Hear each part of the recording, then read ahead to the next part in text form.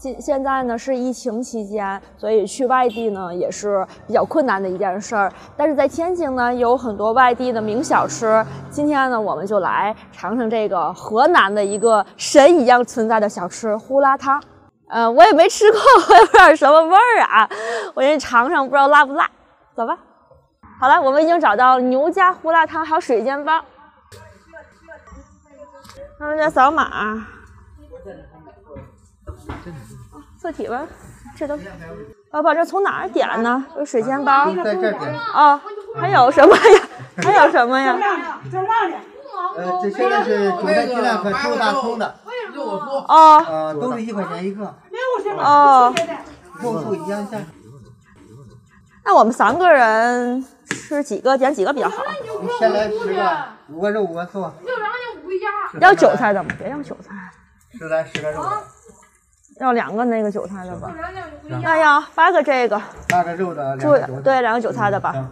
然后呢，还有胡辣汤是吧？胡辣汤有小米粥。哦，还有小米粥。小米粥2块。20个肉的20个。那要一个胡辣汤，要一个小米粥。行好。这一锅有我的吗？一共17。哦，现在付款哈。再拿8个肉的2个菜的。胡辣汤辣吗？胡辣汤是胡椒辣。哦，胡椒有点辣。这个小菜是随便盛的是吗？哦，免费的。哦，不浪费都行。好嘞，我等会儿去盛。这是萝卜吗？我也不知道，买人家的。哦，我也不知道是萝卜大年。笑死我！我天哪！我来。5、6分钟。我断吧。你多喝哈。行，那我这小菜咋办呢？搁嘴里掉了。好嘞。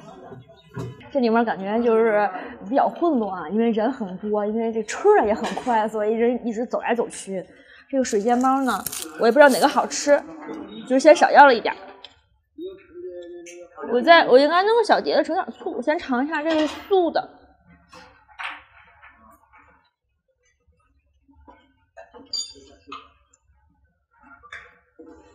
素韭菜鸡蛋的。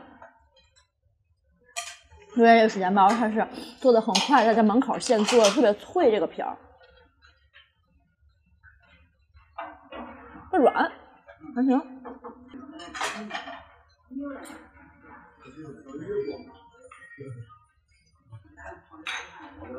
我觉得水煎包不用蘸醋了，一拉醋就行。我来尝这个猪肉大葱的。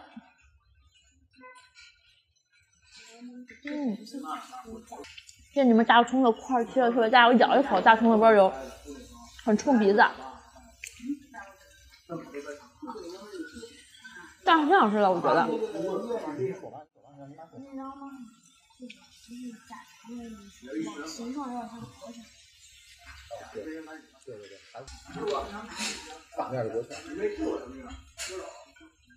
这个水煎包因为天津比较少，自己家里做的就更少了。它这个就是这样，只是跟包子不一样，其实就是一个胖胖的饺子，发面的，然后煎的，就跟天津是死面锅，其实它这是发面的。感觉这个味道还不错，要少了我再去要点去，就是没人给你上车去他跟前现要去。这馅儿都是您今天早上起来新弄的是吗？都是现弄的。3个肉2个素是吧？老板，这胡辣汤里面都有什么呀？都是面筋、木耳、黄花菜，韭菜的来6个，肉的来6个，牛肉丁。还有牛肉。韭菜来6个，肉的来6个。行，等会儿吧。我等包子时间呢，我们尝尝这胡辣汤。刚才吃包子的时候吃了一个这咸菜，问老板咸菜是什么，老板说他上他不知道，老板太实在。我刚才尝了一个，那个我咸死，太咸了。刚才问了这个胡辣汤，看着就有点像我们天津打卤面那个卤子。刚才问了一下老板，说这里面东西可多了，还有果仁什么的。辣，是那种胡椒的辣，特别胡辣。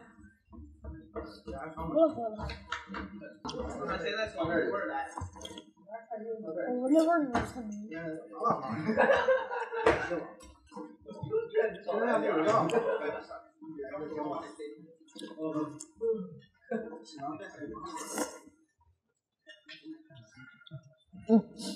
其实有点像我们天津经常喝那种酸辣汤啊，因为这种胡椒味比较大，味道不难喝，但是我总觉得就是喝这种这么酱的汤有点怪怪的。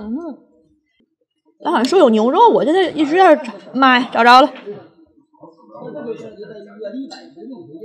牛肉。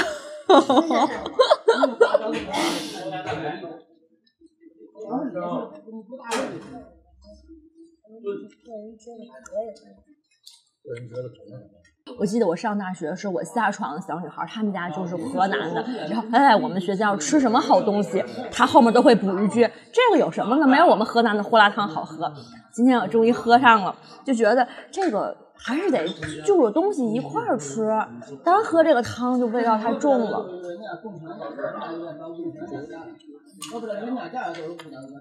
还得就包子吃。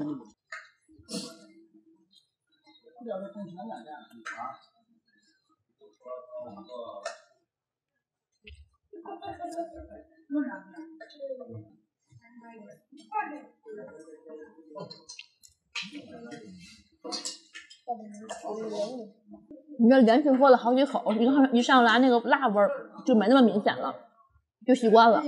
就一上来第一口喝的时候，有点冲嗓子那个胡辣。所以说必须得配主食来吃。都排着队呢。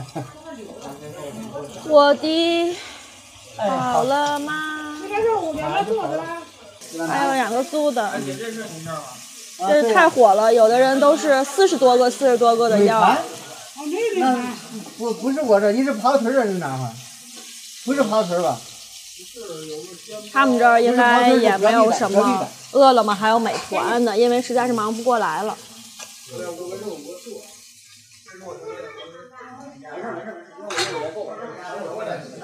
这个是我们新上的包子，简直了，太烫了。这个胡辣汤呢，有的我看这里面有的是河南老乡来，如果觉得不够辣，还可以再往里面加那个胡椒。但是如果有个人不喜欢喝呢，不习惯呢，还是可以要这个小米粥的，就这么一大碗，才2块钱。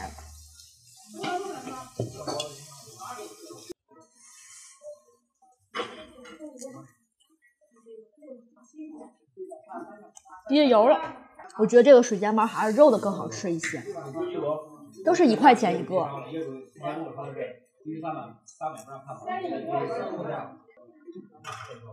葱不少，就这个葱搁多点还是挺香的。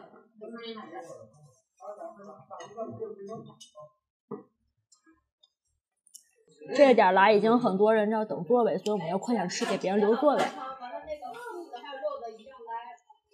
嚯！我们要这样一碗胡辣汤，20个水煎包，还有1碗小米粥，一共花了27块钱，3个人足可以吃饱了。而且我觉得味道也不错。然后今天咱们这个河南名小吃呢，我觉得试吃相当成功，推荐大家来尝一尝。好了，今天就到这了。